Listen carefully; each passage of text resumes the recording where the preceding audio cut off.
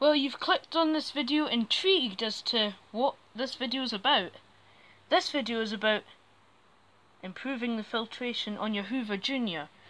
So, inspiration for this and slight copying was Beko 1987 or Sam Watson. As he does this on his vacuums, well, Juniors, except he uses a different bag. So, I'm sure we've all had one of these or seen one in our lifetimes. They were so common.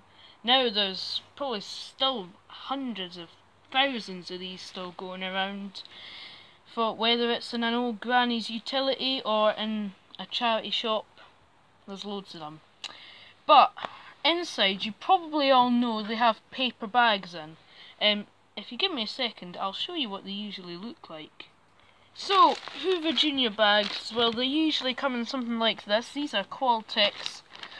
Apparently they're treated with baking soda. And of course they fit all these models, and here they are. They're a pale colour. Or these ones, which are trying too hard to look like genuine ones. Because if you don't know, Hoover genuine bags used to be this kind of yellowy colour. I'm not going to open these, I don't need these in ages. They're okay. They keep the dust in a little bit. But I'm sure you've all seen the bags. They're usually a bit dusty or a bit fluffy, and that's why I use these. Now these are fake HEPA bags. They're branded as Europart 5-layer blah blah blah, we are amazing. No, they're not really good in Henry's, they kind of leak, but they are brilliant in Hoover Juniors. So you can use fake S7 bags, Miele S7 bags, but I find they're quite hard to fit. So as you'll see in here, I've already fitted a fake HEPA, and it's a brand new. I've never used this with this bag in yet. I've used my 1334A with this bag in, but I'm going to show you what to do. So anyway, take your old bag out, obviously, so you know how to do that. You move the rubber ring up. These are the same as some of the Hoover belts, by the way. Some of them, if the bag ring perishes or something, and you change the belt, I think they're the same on like the 1334A. You can take the old belt off that's a bit stretched and use it as a bag thing. So there we go. You can see what I've done. It's pretty obvious. Here it is. There's nothing in it, so I'm going to reuse this. So what do you do to fit this? Well, you'll take the bag, and because they're fake, they're not made very well, and you're going to pull the collar off quite carefully. I just saved a calamity there. Quite carefully. Not like that though, you don't want to tear the whole bag apart. Oh, look, I've just gone in. Gah! Back in 1 second. Okay, I told you they were badly made, but using scissors is probably more advisable if you cut quite closely. But I'm going to very gently do this now and hopefully not tear the bag completely open.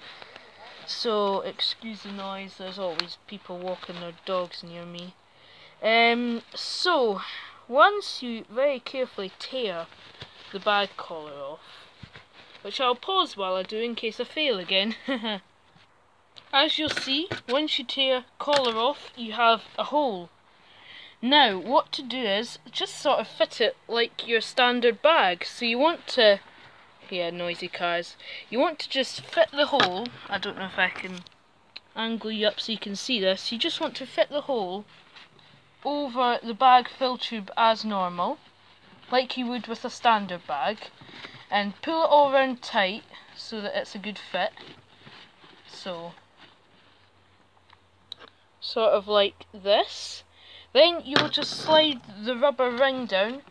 It's basically like you're fitting a traditional bag. So make sure that the bag is like on all the way around, and slide the rubber ring down until it clicks in its groove. Now to check, make sure that there is a bit of bag above the ring, and make sure, and give it a good pull, make sure it's on firmly. So that is how to give fake HEPA a good use. Yeah, there's all kinds of bags you can use. You can use any just fake but HEPA bags or cloth bags. I don't recommend you try it with genuine ones, because that's a bit of a waste of a good genuine bag. And plus they're usually a lot thicker and better made, so that they probably wouldn't fit on. Or they would be a nightmare to fit on. You also don't want something that's going to restrict the airflow too much, because that might not be very good for the Hoover. So, then you just fit back the bag, fill tube as normal, you will have done this before, and close up the zip. And you should find that your bag will stay cleaner, and also the air coming out will be a bit cleaner. So there's a bit of a cannibalised bag, but I've got these to work through as well, so we'll have to use these up as well eventually. So, thanks for watching, and if you found this useful, then good. See you later.